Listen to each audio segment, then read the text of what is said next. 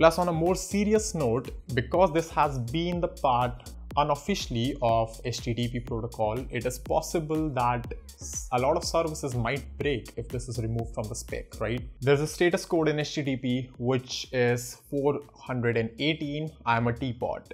Now, why does that exist? Why this is important? Let's figure out in this video. Also, if you are new to the channel, make sure you subscribe and like the video to receive daily updates on programming content released on Codedamn. This video is a part of Codedamm's t-shirt giveaway program for the month. If you want to take part and win an amazing Codedamn t-shirt, all you have to do is leave a comment on this video about what you think, and that's it. You are eligible. If your comment gets a heart from Codedamn, you will win a t-shirt for absolutely free. Before actually getting to 418, let's first of all look at what HTTP status codes are, right? So HTTP is a protocol. We have discussed a bit about this in the REST versus GraphQL video, which you can find somewhere as a card in the description. But what HTTP status codes are, they are a collection of numbers which are also not, continuous in nature. So there could be just a few numbers in a certain range. So let's start with 100 range. So 1XX stands for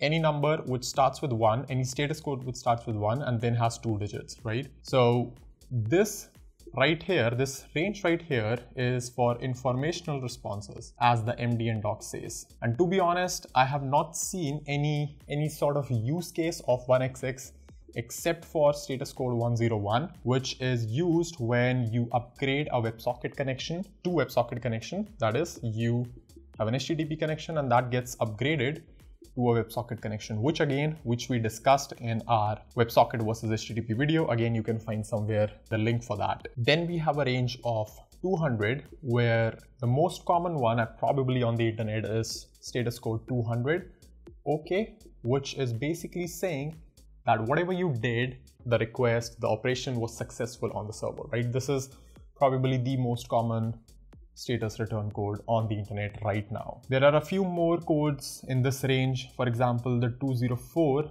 return code means that there was no content returned from the server. So it's just a confirmation that whatever you want does not have a content, and this is mostly used with caching updates, so updating the header cache and stuff like this. And you also have 206 as the status update, which is partial content, and this is very, very useful when you are, for example, watching a video, right?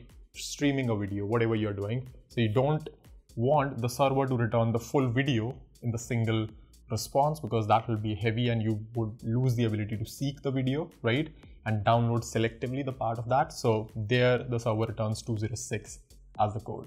Then in the range of 300, we have the redirection messages, which is basically saying that, hey, to the client that, hey, I want you to not go to this URL which you're trying, but try some other URL, right? So 301, 302, these are temporary, permanent redirect status codes, 307 and 8 as well.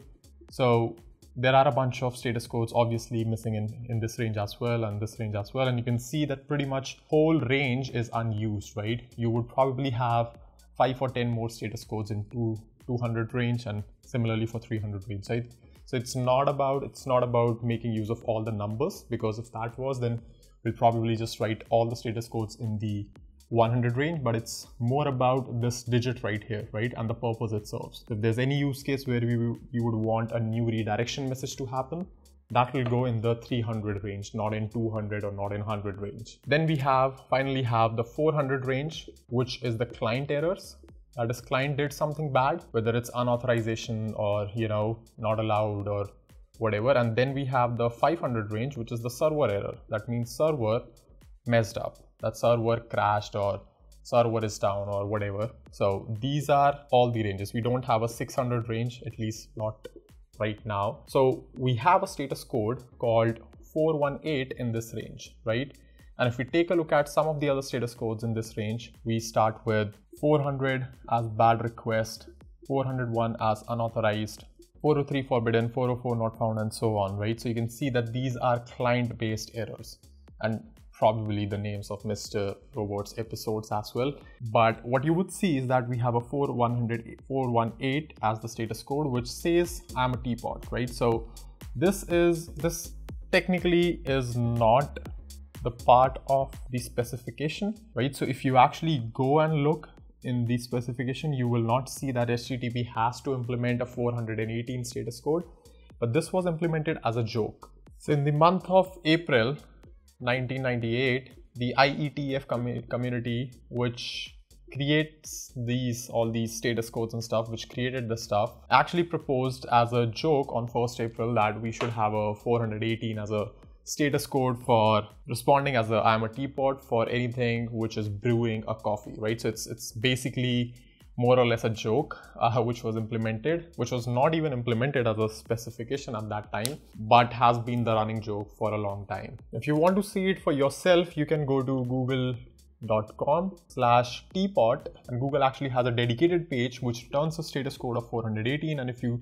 right click, inspect element and see in the network tab and in the request section, you will see that the status code return is actually 418. In fact, a lot of frameworks and runtimes like Node.js and Golang as well, for example, actually allow you to return 418 as a standard status code, right? So you could technically return 418 from other languages, but that might not be standardized. Node.js, Golang, and a few more, I think, also implement this as a standard HTTP return code. In Express, you can technically say rest.send code, or I don't know what the syntax is, Express.js, and this will actually set the code as 418. Send code or status code, whatever the call is, right? If you go to this website, save418.com, and see the struggle people had with Node.js, Golang, and these sort of frameworks and runtimes in order to save 418 from being removed, is actually funny and a bit interesting as well, that developers want the status code